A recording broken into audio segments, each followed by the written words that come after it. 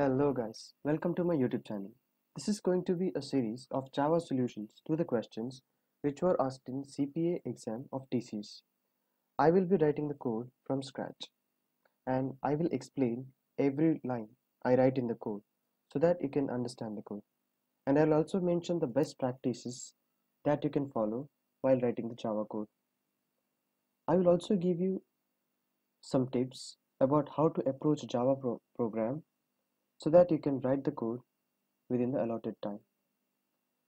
While solving the questions, we will follow some rules, which will help us to write the code step by step. I'm sure if you watch all the solutions in the playlist, you can easily clear the exam with no difficulties. These are the steps which we are going to follow while writing the Java code. First, we'll write import statements, then we'll declare the class, then we'll declare the variables and along with the access modifiers. Then we are going to create getters and setters. After that, we'll go to the step 6, which is to accept inputs. And once we accept the inputs, we'll test our code to check whether it's accepting the inputs properly. Then we'll declare the methods. After declaring the methods, we'll write the actual logic inside the methods. Then finally, we'll print the results inside the method. And once we test the results are okay, we will return the result and print the result in the format specified in the question. While writing the code, we will try to use array list whenever possible.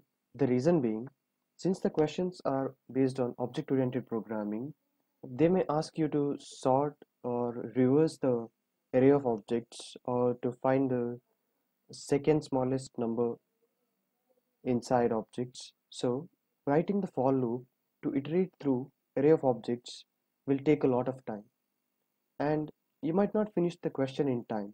So, using a array list will make our life much easier.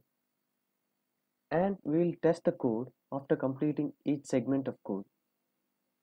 This is a good practice because we can verify that our code is working fine till the point we have written the code.